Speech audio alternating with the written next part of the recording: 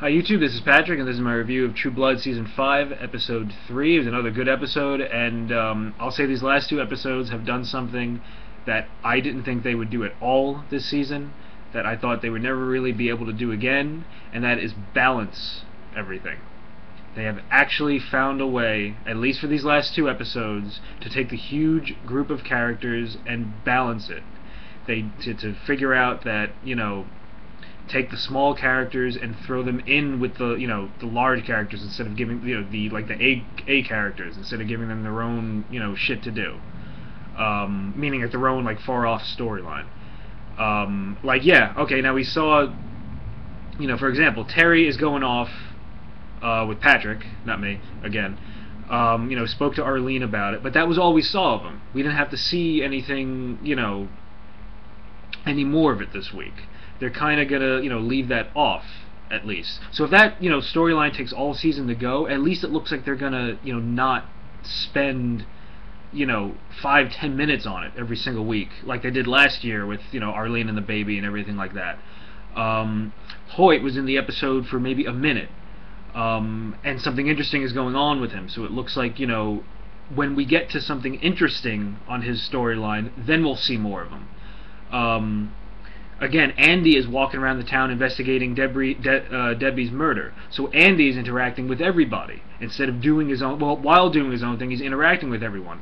So it feels less, kind of like off. Plus, Jason is going to be investigating it too, being a police officer.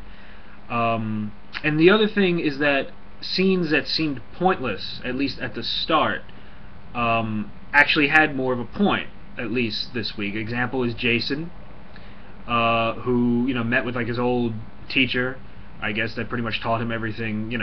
He knows pretty much about sex and everything like that. So, and it continued the season's theme of looking back into your past and everything.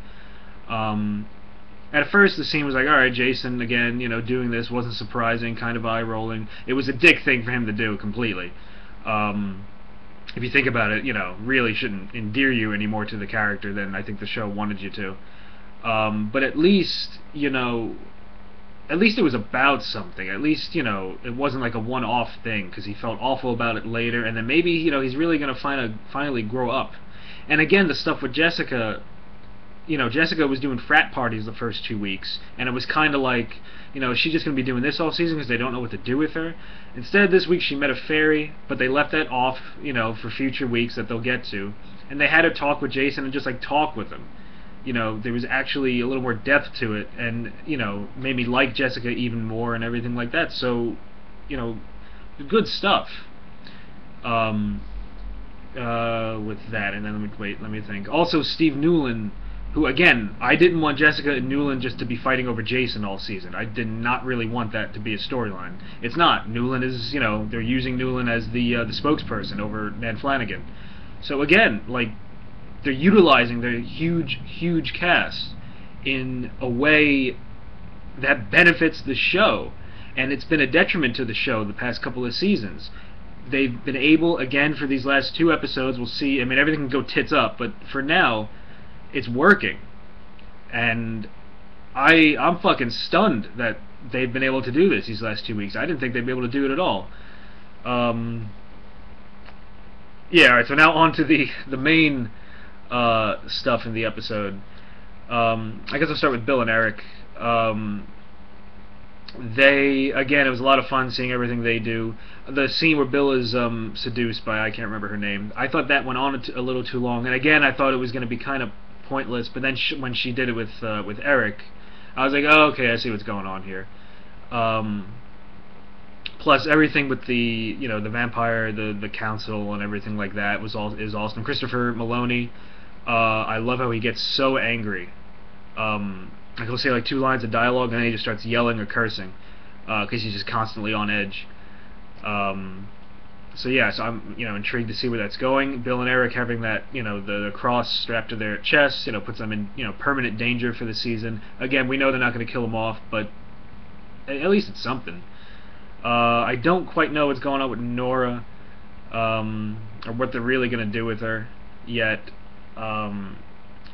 I'm not sure how I feel about Bill and Eric being thrown back into Bon-Ton already. I kind of wanted to see them on the road for most of the season, but maybe that goes against what my original problem with the show is everyone being, dispersed.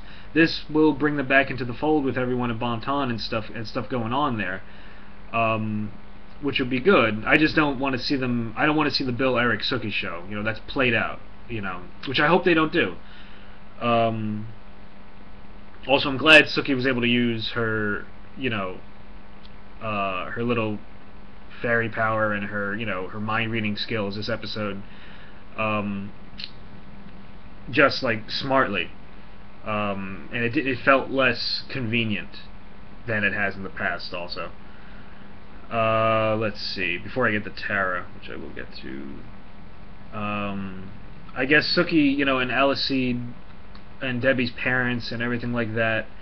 Them finding out Aliseed's gonna, forgive her. You see it in the preview next week that he's just gonna be calmly talking to her. Like, she's gonna be with him this season.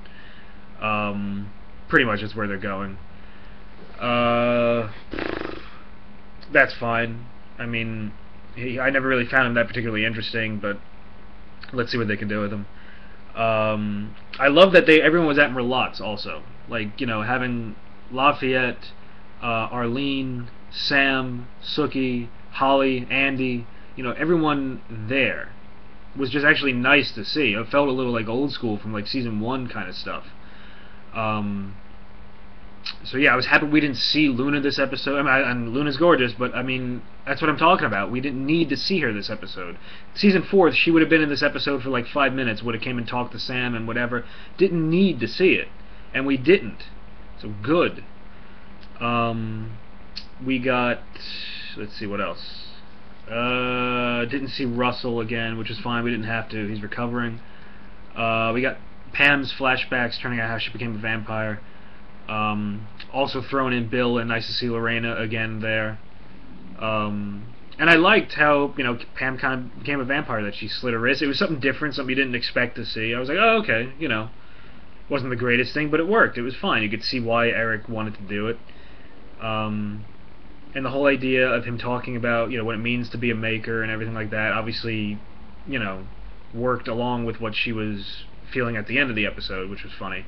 And I'm interested. I'm so glad they're giving her more. That was one of the complaints last season, that she didn't get enough screen time. And she's just a fun character. They've already given her a lot this season, and they're going to continue to, which I like.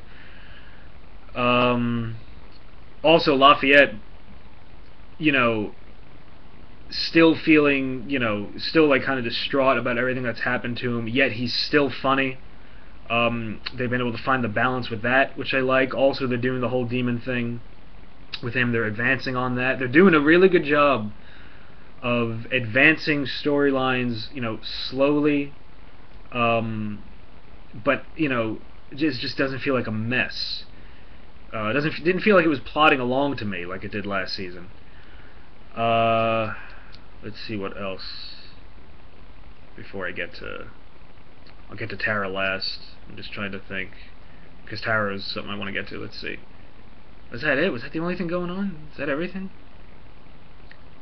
Hold on, I'm trying to think if there was something else. I don't think there was. Alright, anyway, so we'll just get to Tara. I haven't enjoyed Tara on this show more than I did this last episode.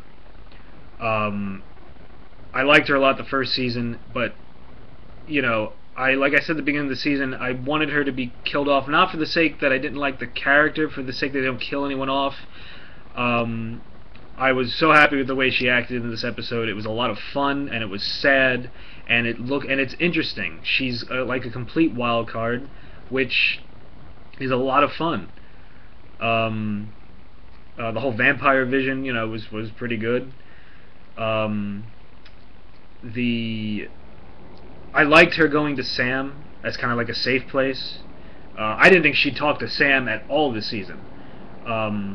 And I didn't think Sookie would be working at Merlotte's at all this season, but there they were, and just everything like that. So it was nice to see everyone, again, just like grouped in. Yeah, I really can't wait to see where they go with her. I mean, obviously Pam's gonna, try to be a maker and try to, calm her down. But even so, it's going to be fun to see where all this goes. I hope it's going to be fun.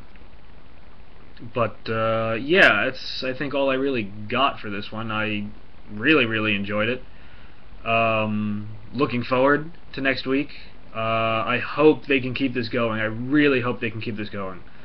Let me know what you thought. Let me know if I missed anything, left anything out. And if I did, I'll maybe comment it on in the comments and stuff like that. But all right, take care, guys. Rob will be back with me next week reviewing the episode. So if anyone's missed him for the last 2 weeks, he'll be back with me next week, and we'll have fun with that one. But until then, adios.